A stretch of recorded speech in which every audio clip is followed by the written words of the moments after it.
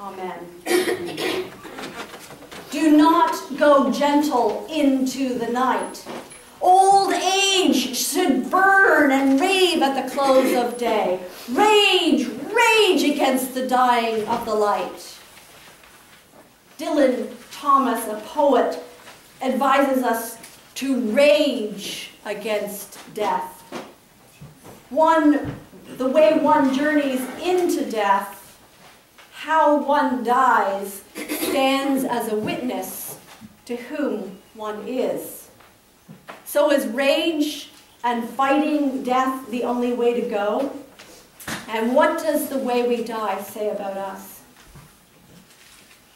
Another author, Frederick Durand, described 4 ways of dying in his 1951 radio play, A Nocturnal Conversation with a Despised Person. His play is set behind the Iron Curtain and involves only 2 characters. The first is a writer who has spent his whole life protesting against the regime in the name of human freedom and decency. Others fear to associate with him, and so he lives alone, in isolation, anxiously awaiting his arrest and trial. The second character is the executioner. 50 years ago, he committed a crime, and in exchange for his own life, he has become the state's executioner. Initially, he only terminated the lives of those in jail, but now he's sent out on assignments to eliminate those outside of the system. For the writer, it's important that he has a last audience to hear the truth of his lifelong struggles. So when the executioner knocks on the door in the middle of the night,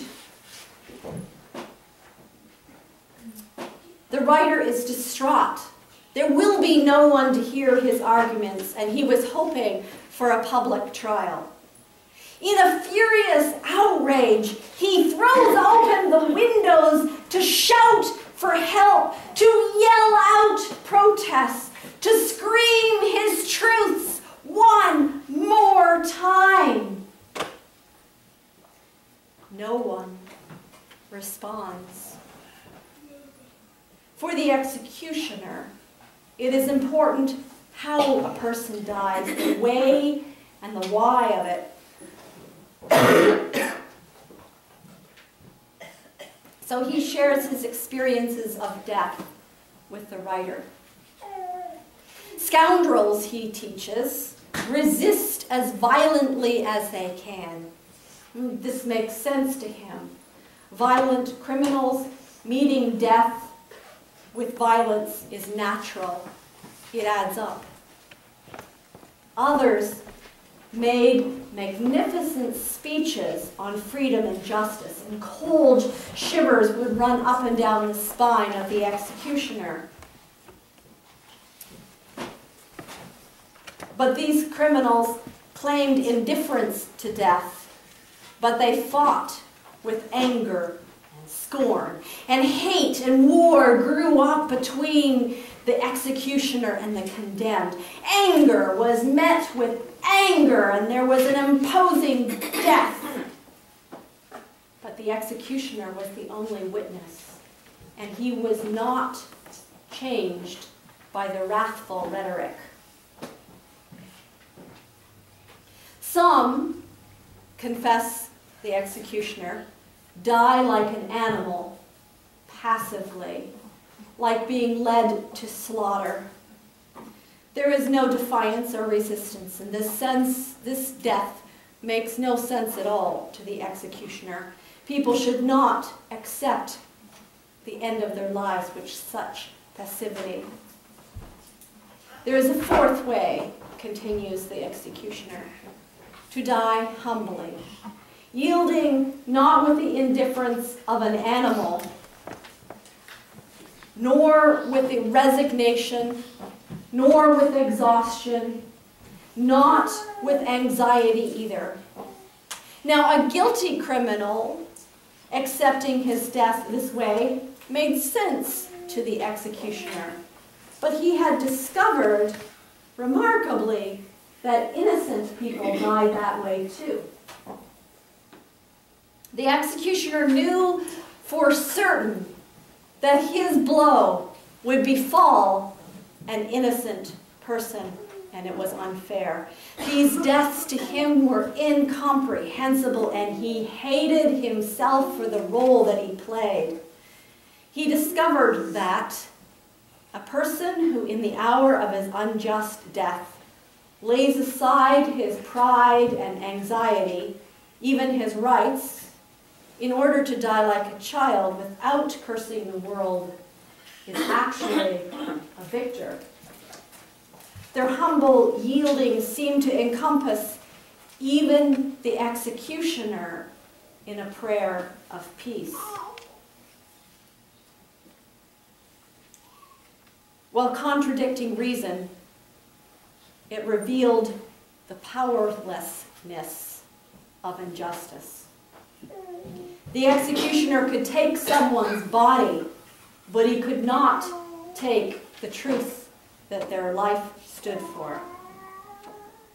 Platitudes, says the writer, and yet he knows that it does come down to a final confrontation between using force to get one's way and a deeper goodness, which will not use this force.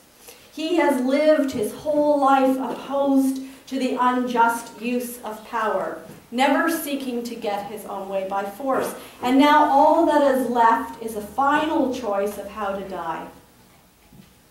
To choose to die humbly is to continue to resist injustice.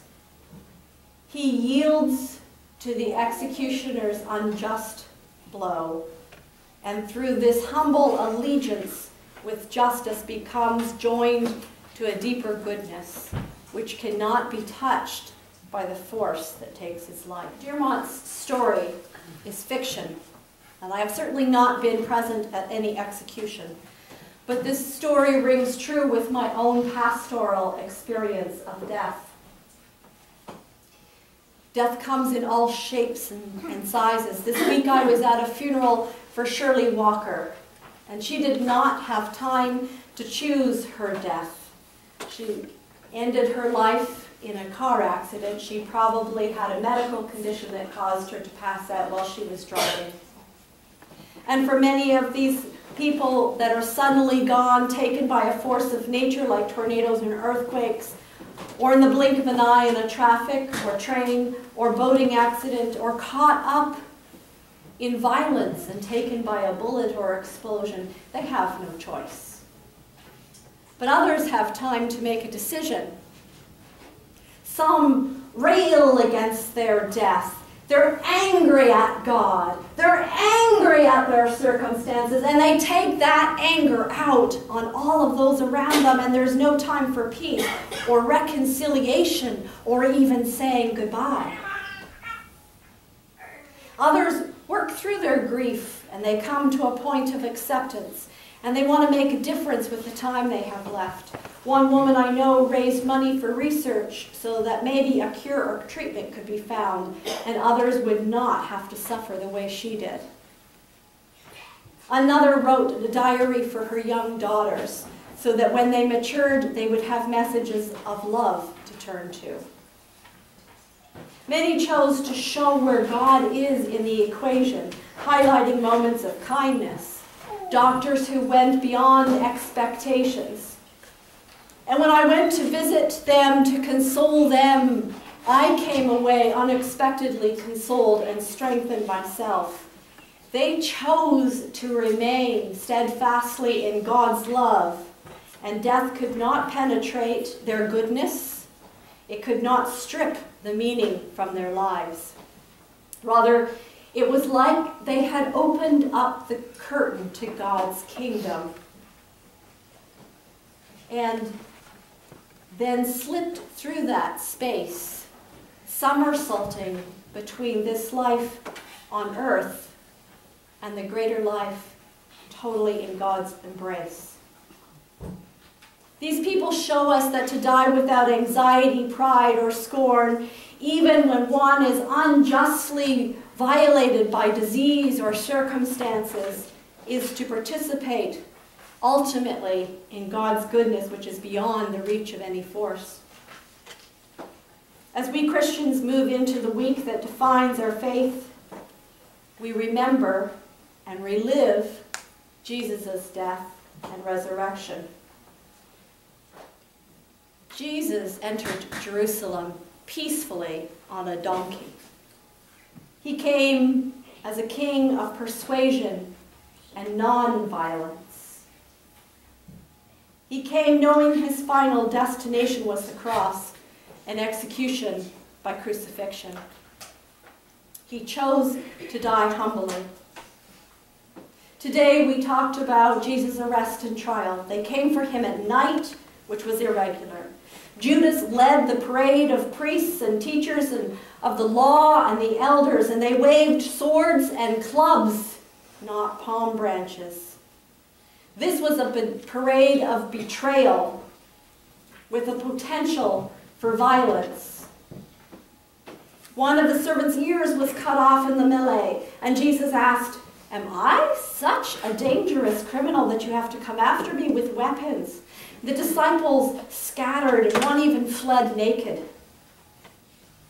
Jesus went with his captors humbly, not passively, not with exhausted resignation, but with humility and certainty. And at the trial, before the 71 righteous men of the Sanhedrin, no two witnesses could agree. Even when they tried to lie, they couldn't get their stories straight. And without two collaborating testimonies, they would not be able to convict him. In response to all of these accusations, Jesus was silent, respectively silent. Vexed, the chief priests asked him directly, "Are you the Messiah, the Son of the Blessed?"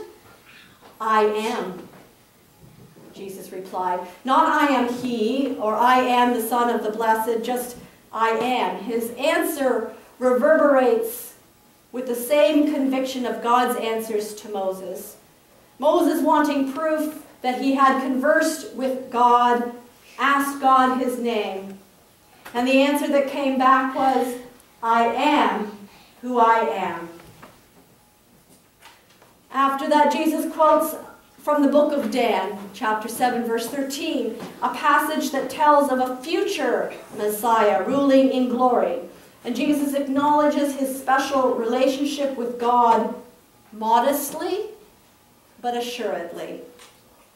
And the chief priest loses it and tears his clothing and levels the conviction of blasphemy. This divine drama that continues on beyond the trial all the way to the cross is meant to communicate God's way to us. It is meant to show us the full extent of God's love. We are meant to see our apathy towards suffering in the disciples that fell asleep.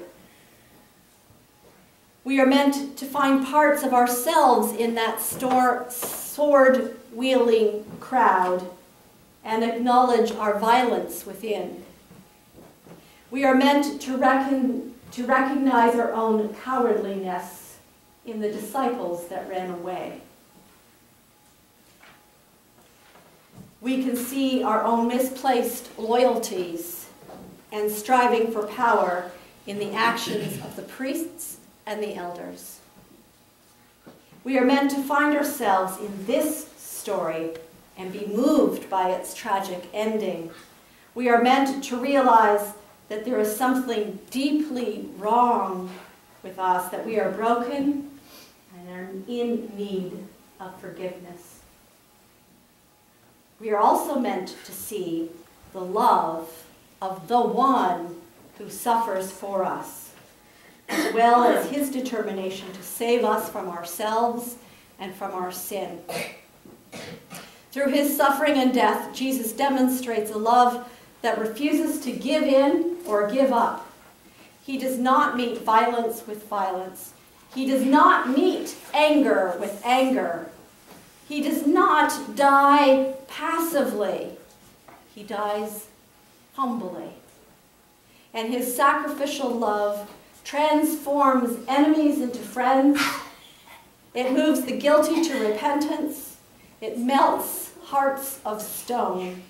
And the world is transformed.